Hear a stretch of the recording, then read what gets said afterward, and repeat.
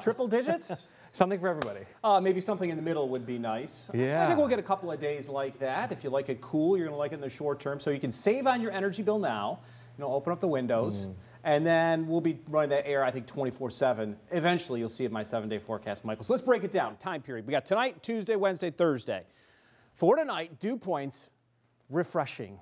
Another term, invigorating, delightful, pleasant. Yeah, that continues through tomorrow, 49-degree dew point. This is the amount of moisture in the air. As that goes up, it's harder to keep cool. Perspiration doesn't evaporate.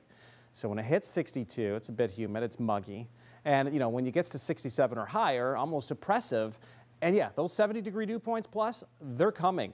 Heat indexes in the triple-digit range, they're coming in the 7-day forecast. So in the meantime, enjoy this, at least in the afternoon. Very pleasant with the breeze, the sunshine, 71 degrees. Beautiful sky, 68 in Cortland, a little bit cooler there. A little cool to do some swimming, perhaps. But it's very dry, and that has a factor in our temperatures tonight.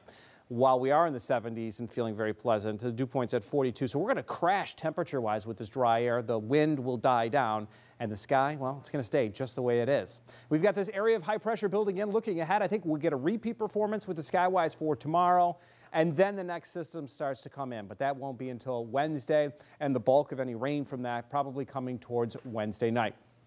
Expecting someone in by highway, by car. Dry roads, if they're flying in, not a lot of problems from the major hubs. We're checking in with airport-wide delays, and there are none throughout any of the major hubs that Syracuse connects to in the Great Lakes and the Northeast. So here's what you can expect and what you need to know.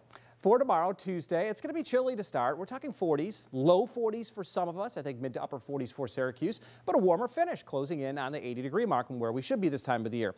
Strong thunderstorms will develop. We'll talk about exactly when there for Wednesday. For this weekend, if you like it hot and humid, as we just hinted at, you're going to love that period. So it's going to be good for, let's say, boating, getting in the swimming pools. Hey, we're nearing 4th of July. And we've got 2 4th of July really weekends as it's in the middle of a week. So a lot of celebrating with that heat. Well, maybe you're celebrating this quiet weather. Not a lot going on. Patchy Valley fog. Otherwise, we turn chilly. After that chilly start, mostly sunny skies. Quickly, rapidly warming us up. We'll have wind out of the east-southeast, shifting to the south-southeast at about 5 to 10 with low humidity. Really flawless day again for tomorrow. Going into Wednesday, at least starting off with some partial sunshine, but here you see some showers already in western New York at 6 a.m. By late morning, we run a risk for a few passing showers.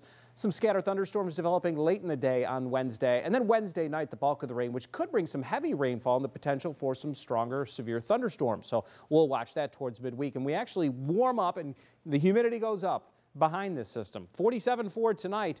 We definitely are feeling the effects of that high pressure with the clear skies, the calm conditions. It turns chilly. Expect patchy valley fog. Most of us don't see that. We should see another beautiful day. Mostly sunny skies for our Tuesday. Very pleasant with that low humidity and the light breeze out of the southeast. 79 for tomorrow. 77, just a notch cooler but more humid here on Wednesday as it becomes breezy and scattered thunderstorms develop. We'll find some morning showers on Thursday. Those taper off during the midday and early afternoon. Some late day sunshine. 80 degrees and more humid. Mostly sunny on Friday, 85. Good pool days for the weekend. Just keep a sharp eye to the sky for that very isolated shower or thunderstorm. Most places stay dry right through the weekend. That 96-degree high temperature will have dew point temperatures in the mid-70s. Triple-digit heat index for Sunday. Heat advisory, heat warnings may be issued. A few showers and thunderstorms Monday, another day in the 90s. That makes it a heat wave. Back to you.